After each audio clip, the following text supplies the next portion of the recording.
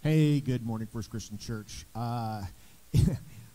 Beautiful weather we're having today, isn't it? So it's been raining pretty hard on and off this morning, but it's dry inside, and I'm hoping that you're staying dry wherever you are. And just wanted to give you an update for this week. There's a couple of things. One, when you come into the worship area, some people call it a sanctuary, whatever that we want to call it. In the back, there is a poster. There's a board that has the picture and information on the 3 children that we are sponsoring as a church. And it's in the back there. You can go back and take a look. The missions committee is heading this up. So it's 3 children that we're watching out and we're praying for and we're helping. So just take a look, see where some of your monies is going to. And it's pretty exciting to see. Let's see. What else?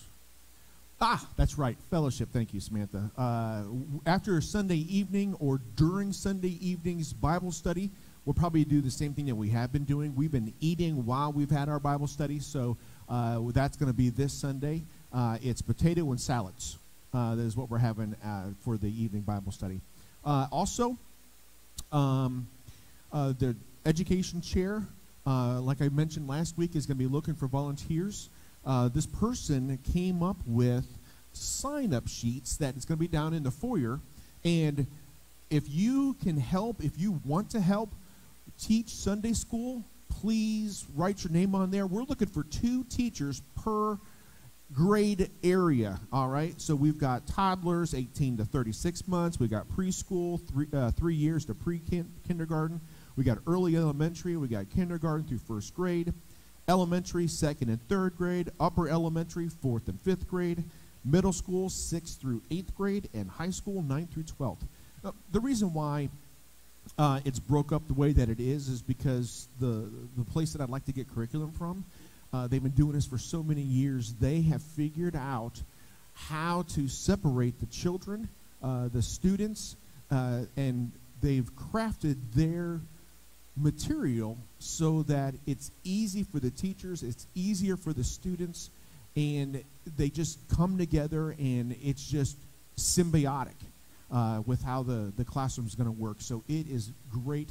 So we'll get all the material for you. We'll make sure that you have everything that you need so that when it's time for you to teach, you've got that stuff right there. So not hard. Recent 2 teachers. So I'm thinking 3 months on, 3 months off, but you also have a backup. So in case you're on teaching for that 3 months, you have someone who is your backup. So if you can't make it on a Sunday, you call your backup person, and they take over for you. And then the next 3 months, they're the teacher, and you're the backup. So it's really kind of easy. It's not that hard. So that sign-up sheet will be down there. If we do not have people who sign up who want to teach, the education chair is going to go around and ask people. So better sign up on your own, all right, before the education chair comes around. All right, this week, I've already had a text from someone in the church saying, hey, good luck preaching from Song of Solomon or Song of Songs, because it's there, all right? So remember this, all Scripture is God-breathed and is useful for teaching, correcting, rebuking, encouraging in fellowship and in love. All right, so it's there.